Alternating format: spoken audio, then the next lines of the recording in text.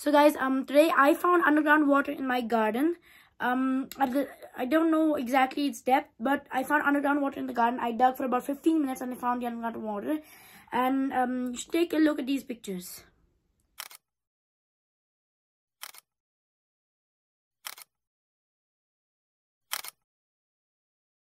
So this is where I found the underground water.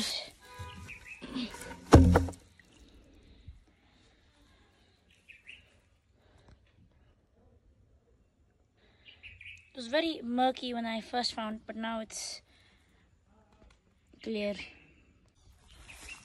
I know this isn't a scale, but bottle was about this deep. And compare that to my foot. It's not too deep, but this is, I'd say this is about 3 to 4 feet deep. But as far as I know, I think groundwater is found at about 60 feet deep.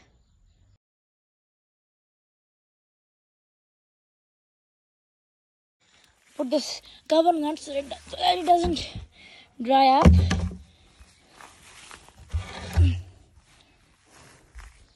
So, but how did I find that water? I'm just gonna go in and do a little research on how I found it. And I think it might be very interesting. Because that almost certainly isn't the water table here in Jammu and Kashmir. Because that's much deeper than that.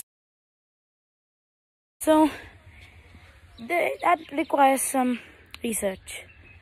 The reason I'm so excited is because of this.